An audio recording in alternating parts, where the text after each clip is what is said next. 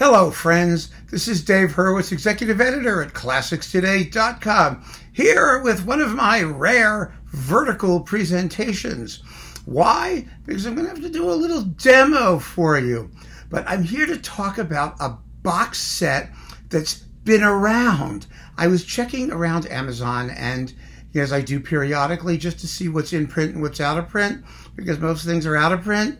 And, the ones that we really want are usually out of print. And you know that because when I do these talks and recommend something and it's not available, holy crap, do I get reamed by you folks.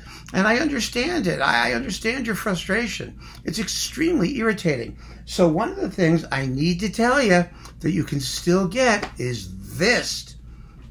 Leopold Stokowski's Phase-4 recordings from Decca. 23 CDs of splendid stuff. Now, there are a bunch of Stokowski boxes which represent only a tiny fraction of what he actually recorded. I mean, he did tons and tons of stuff. What is this? Yes, 23 CDs. Yeah, I was right. And those are, there's one on Warner, there's one on RCA, and there's one on Sony.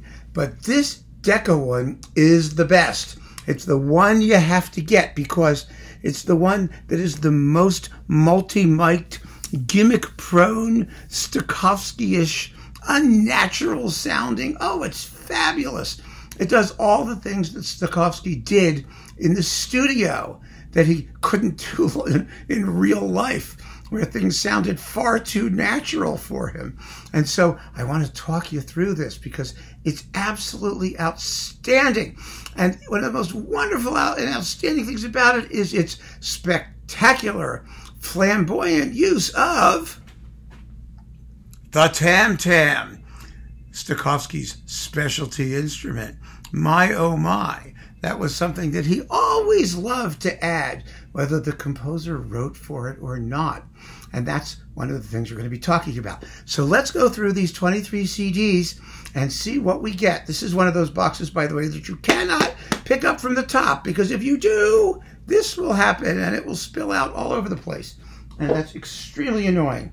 So, first off, I have to go by the booklet, because the original jackets don't always tell you what's on the disc and the way they've been compiled for this collection. It begins with a disc, a wonderful disc actually. I have to show you the cover because it's just hilarious, called Inspiration. Ooh, there it is. Aren't you inspired? Yeah, and as you can see from the thing up there, this thing over here, it was originally recorded and released by RCA, although it was done with Decca Phase-4 equipment to make it sound all the more inspirational. And this is choruses, basically. Choruses by Beethoven. Yes, you get some Beethoven here. The Heavens, oh my goodness. The Heavens Are Telling, Opus 48, number 4, which of course is by Haydn as well. But Beethoven did one too. And then traditional Deep River, the Largo from Xerxes by Handel, the Evening Prayer from Humperdinck's Hansel and Gretel, some Bach stuff, Rachmaninoff's Vocalese, some more traditional stuff, Please God, from whom, Praise God, from whom all blessings flow. Yeah, Wagner's Pilgrim's Chorus, Sheep May Safely Graze by Bach, Paternoster by Tchaikovsky, and Gluck's O Savior Hear Me, that is the Dance of the Blessed Spirits, rearranged as a church anthem, believe it or not. This is with the Norman Luboff Choir, and Stokowski with the new symphony orchestra, which makes it even more inspirational. So there you have it. That's disc 1. Disc 2, Scheherazade. Oh my goodness. Oh, this is so much fun. My God, there isn't a natural note in here. And, of course, Stokowski added things like xylophone parts and some tam-tam crashes in the finale. And it's just wonderful. Oh, my God, it's wonderful. It is the most voluptuous, tasteless, garish recording of Scheherazade you've ever heard in your life, but in a good way. I mean, in a good way, because Stokowski was a genius, and this stuff that he did to these pieces, I mean, sometimes it helps, sometimes it doesn't. And then we have pictures at an exhibition in Stokowski's own orchestration, which has Ooh, boy, some fantastic tam-tammy moments, including the ending, which gives you a fabulous tam-tam crescendo. But you're going to have to wait a moment before we do that. And then there's Debussy's The Engulfed Cathedral in Stokowski's own orchestration. These are all with the new Philharmonia. And, oh, it's gorgeous, absolutely gorgeous. Then we get a couple Tchaikovsky ballet suites, Swan Lake and Sleeping Beauty. Very nice to have. And, you know, Tchaikovsky was always ripe for monkeying. Even the Russians did it. So for Stokowski to do it is nothing special. Oh, and then Vivaldi's The Four Seasons with Hugh Bean on the violin. Now, there's a piece that will have the period instrument people shrieking in protest. It's wonderful. I think you should definitely get it just for the Four Seasons and play it for your authentic Baroque friends. It's unbelievable. It's wonderful. Wagner orchestral music from The Ring. Oh, this is great. You know, Stokowski's Wagner was a world unto itself because he even had the nerve to completely rescore Wagner because he didn't think Wagner was sexy and voluptuous enough for him, believe it or not. So you get the Ride of the Valkyries, Forest Murmurs, the Entry of the Gods into Valhalla, Dawn and Siegfried's Rhine Fart, that is the Rhine Journey, and Siegfried's Death and Funeral Music. And then we get Tchaikovsky's Fifth. Oh, this is bizarre. Now, pardon me, I'm leaning against the cat scratching thing here, the cat post. Tchaikovsky 5. Well, Stokowski does some things to this. He doubles the flute part with a piccolo in the upper octave in the finale so that you can actually hear the wind parts when it's going.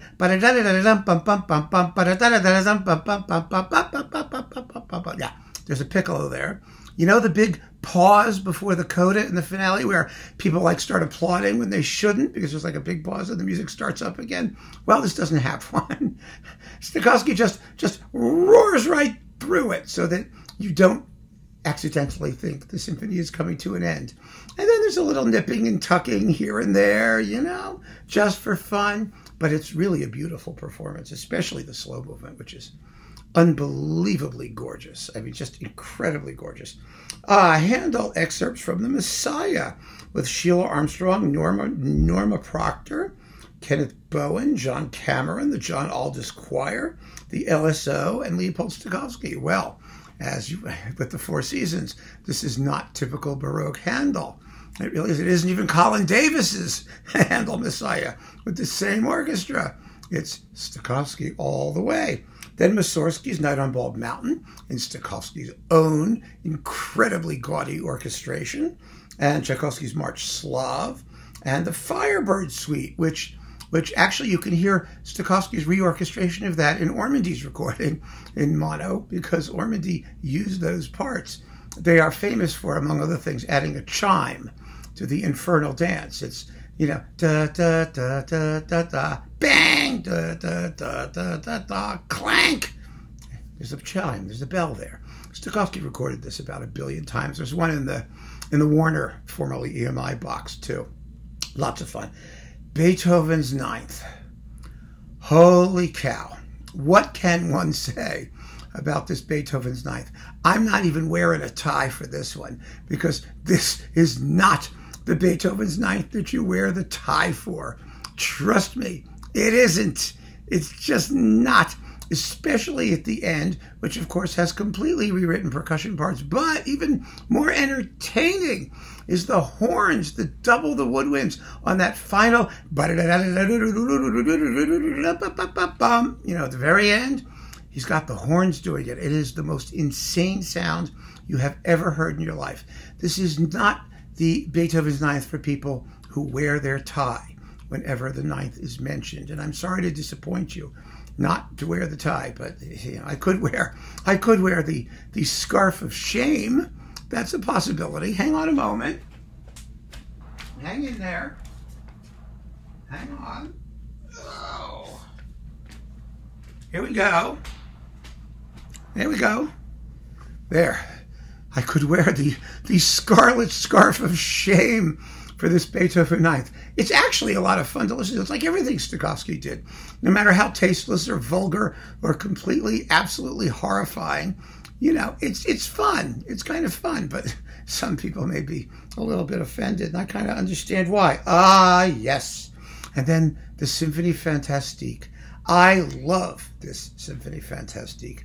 It is one of the most, I mean, it's just a lush, hallucinogenic, pedal to the metal Symphonie Fantastique. I mean, the harps in the second movement, all the effects, and it does have, wait a moment, I have to play the ending.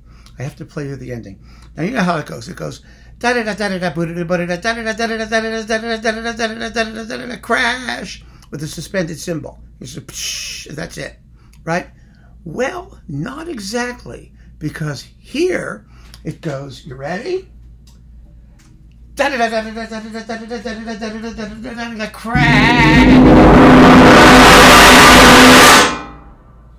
Like that. Pretty cool, huh? That's pretty nifty. So that is the Symphonie Fantastique, and for that, he does not deserve the Scarlet Scarf of Shame, because let's face it, if anybody who plays Berlioz even more excessively, and I just dropped the booklet, who plays Berlioz even more excessively than Berlioz himself wrote it, deserves as much credit as we can possibly give him. So after that, we get Tchaikovsky, Romeo and Juliet, and the Mussorgsky-Boris Godunov Symphonic Synthesis by Stokowski, which uses all kinds of gongs and bells and things and stuff. He sort of invented these percussive interludes between the actual sections of the opera. It's a wonderful piece. People should play it. It should be a repertory piece. It really should. It's just terrific. And that's with the Orchestre de la Suisse Romande. But the thing with Stokowski, as you know, is that it doesn't make any difference what orchestra he was using, because within 5 seconds, they all sounded like Stokowski. It was incredible. I mean, if you've ever heard his recordings, the ones in the Warner box with the Leipzig Gewandhaus Orchestra, and you think, oh God, it's hopeless. But no, he did that Firebird with the Gewandhaus. It sounds absolutely like Stokowski in Philly. It was his sound, and he could get it like that. It was amazing. That's why he was a great conductor. Okay, the 1812 Overture, you know, the one with like everybody. It's got bands and all kinds of stuff in it, and the Polovtsian dances. That also has some nipping and tucking and extra stuff at the very end. And the Stravinsky Pastoral, Beethoven's Fifth. Not as bizarre as the Ninth, but it's kind of close. Some of people might find it a little stodgy, actually. And it is. I mean, frankly, it is. Schubert's Unfinished. This is actually quite yummy, with a very slow andante. I mean, it really is, but it's very mysterious and beautiful. I like it. Oh my, disc 15. Oh, this is so much fun. You've got La Mer. Now, I have to play the end of La Mer. Wait a second. So, you know how the La Mer ends. It's da-da-da-dum, smash, with a tam-tam, crash, you know, da-da-da-da, boom, crash, psh, dum, with the timpani. A very hard, sec, final timpani whack. Well, what Stokowski does is impose a huge retard on that last chord, and then where the horns are doing their, the cymbal roll is going, just before the timpani go, whack, Stokowski does this. Dum,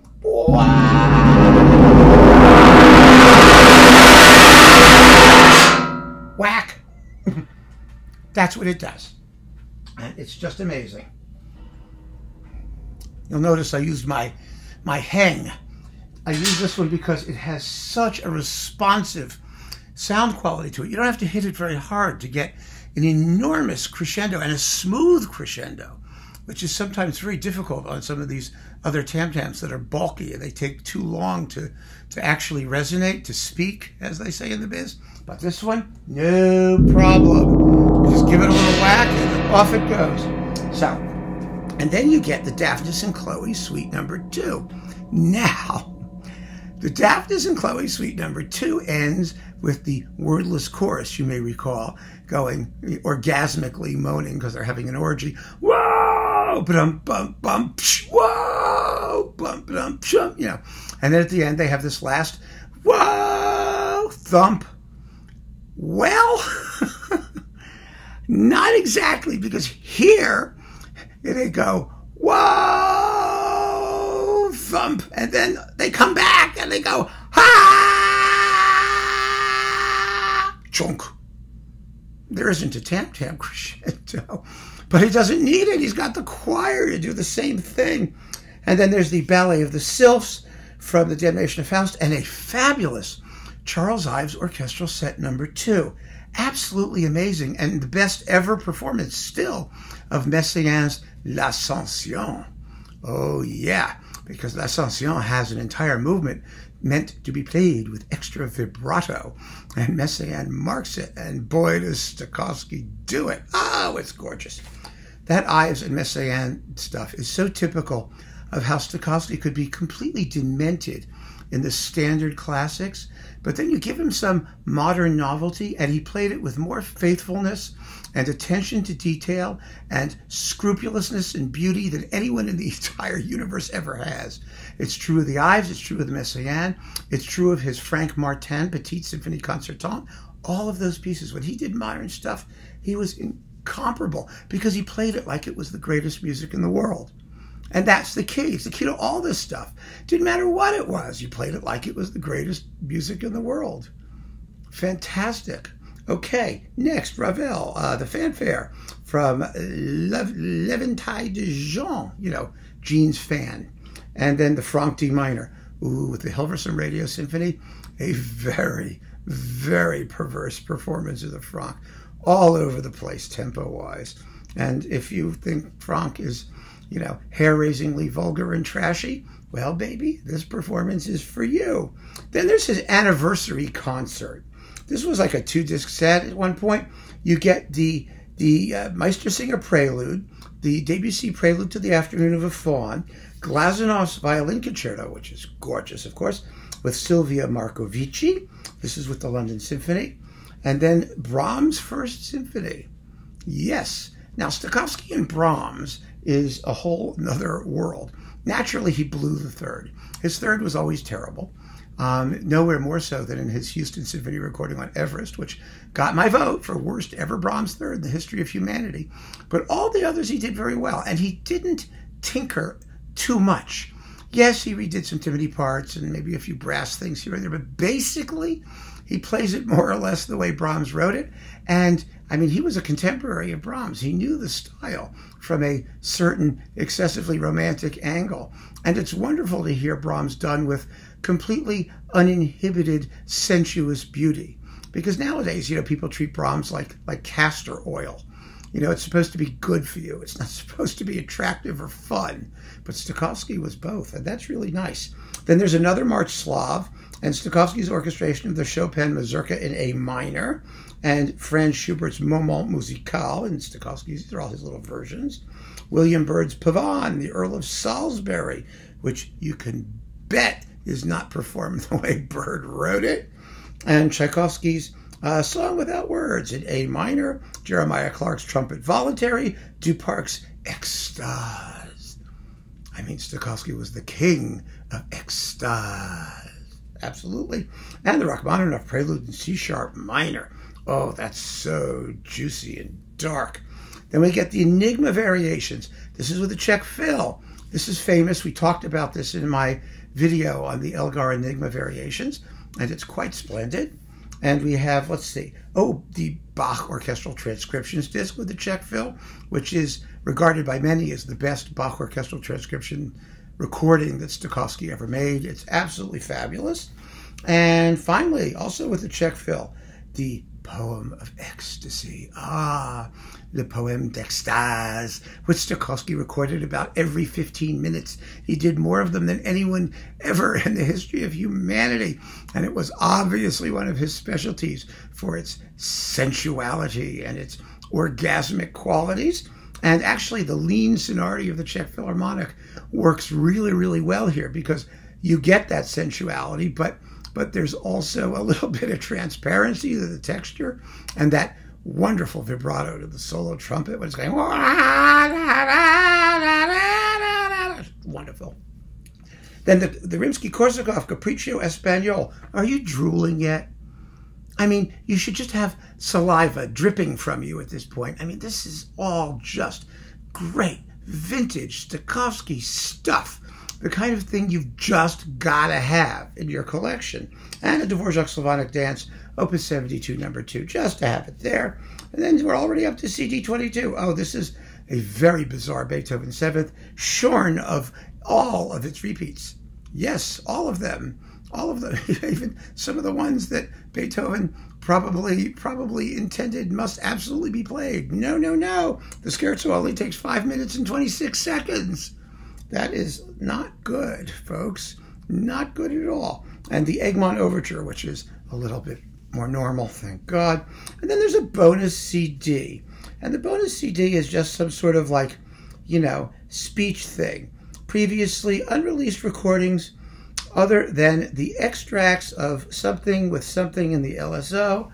And they are, let's see, Stokowski, a memoir, introduction, background, and overview, the Stokowski sound with, you know, it's interviews. It's basically interviews, right? Rehearsals, which is kind of cool, his effect on musicians, which ranged from inspiration to deathly paralysis, apparently. Public personality and public persona. I have to tell you a story. I'll tell you a Stokowski story about that. Approach to interpretation, conclusion, summary of his achievement, and then Stokowski remembers Gustav Mahler in conversation. He talks about Mahler, half of which you think he made up, actually. It wasn't even real, but the truth never concerned Stokowski. And then Thomas Martin recalls auditioning for Stokowski. And that's what's on disc 23 now for this story. You may recall Stokowski at one point was married to Gloria Vanderbilt, and he was about, you know, 187, and she was like 25 at the time that they were married. And Stokowski, you remember, I mean, Stokowski had the hair down to here, and he kind of was, you know, a little strange looking, you know, especially when he wasn't all dressed and ready to perform.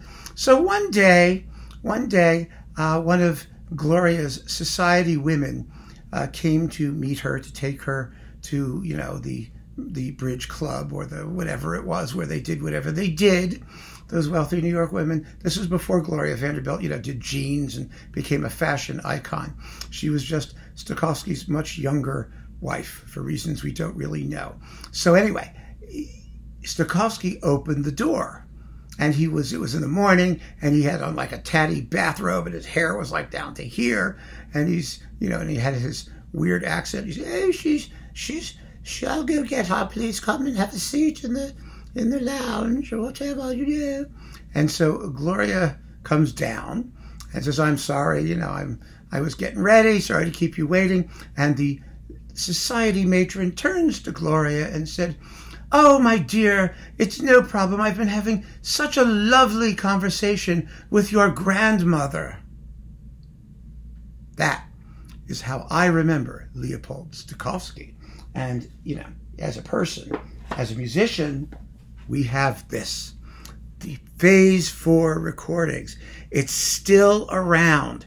Get it while you can. Please, get it while you can. Thank you for listening. Keep on listening, folks. I hope you enjoyed this vertical presentation with percussive excerpts. Take care.